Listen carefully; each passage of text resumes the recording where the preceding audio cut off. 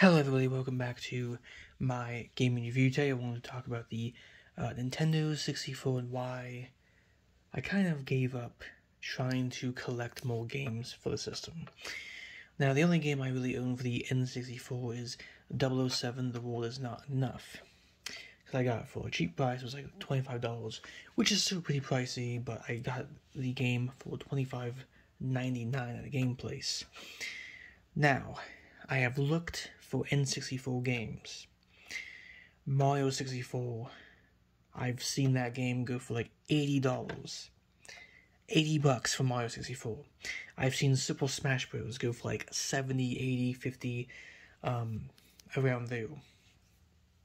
I've seen Smash Bros. For the Nintendo 64 and Mario Kart for like 50 and $60.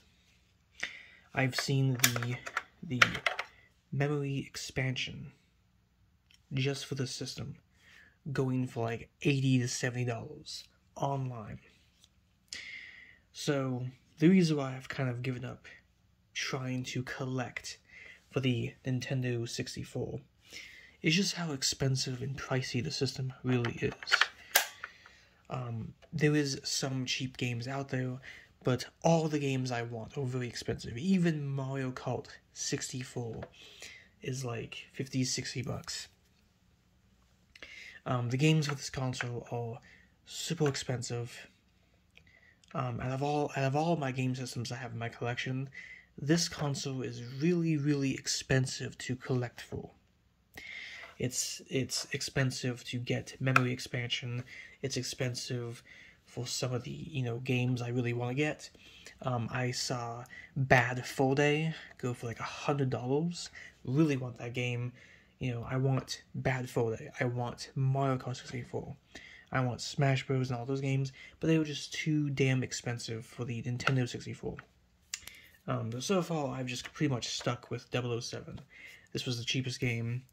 I am going to look for other cheap games if I can find them. I think like NBA Jam is like $20, which is a pretty good price for that game. But still, the Nintendo 64 collecting for the system is expensive. PlayStation 1, PlayStation 2, Nintendo Wii, Game Boy, PlayStation 3.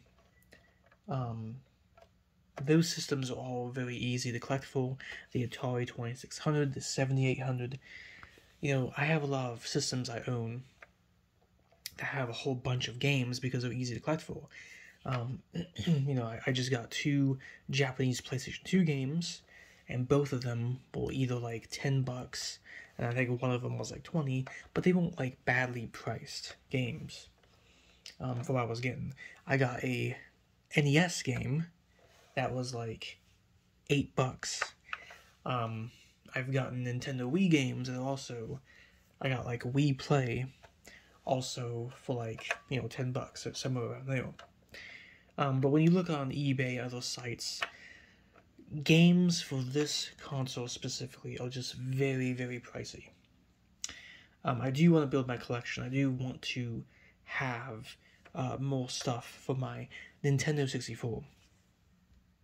But it's going to take a long time for me to even, get the games I want. Because Bad Fur Day, again, is like $100.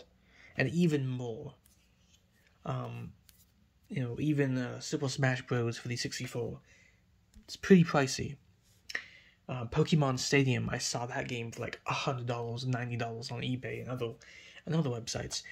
So, even though I do like this system, it is just very expensive to collect for.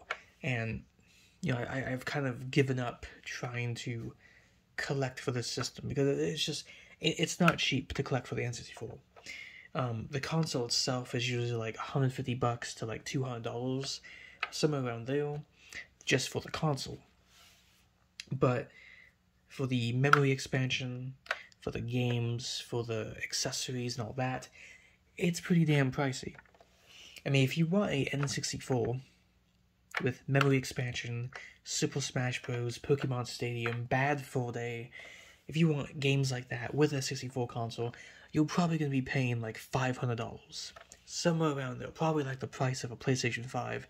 I'm not even joking, because if you add it up, it is pretty damn expensive for the games that I actually want for the console. Now, I'm really happy because I do have one of my favorite games on the system, which is 007, The World Is Not Enough. This game is fantastic. It's a blast to play. I love playing it, but, you know, just to get Pokemon Stadium and Bad Fur Day, Smash Bros, and games like that I really want to get, it is so damn expensive. You know, even the original N64 controllers are actually pretty expensive as well. So anyway, this is just the video I want to make for today. Hope everyone had a lovely day or night. Tell me in the comment section below what you think about how expensive N64 really is to, you know, collect for and actually get games for and accessories. I am going to try to find some cheaper games to get, like NBA Jam and some stuff like that. But, you know, tell me in the comment section below if you know any games that are pretty cheap. Games are like $10 I can get for the N64. Games are like $20. And also tell me what are your favorite Nintendo 64 games if you have actually played the system.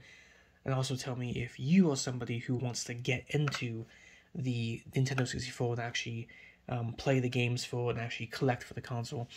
But warning to everybody out there, it is very expensive.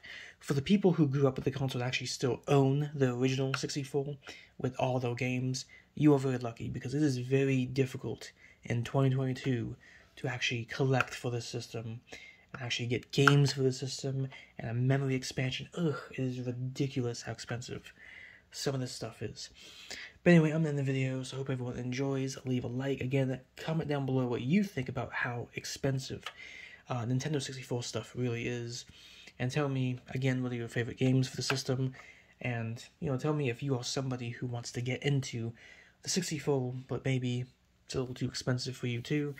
But anyway, I'm in the video, so peace. Why are you so expensive?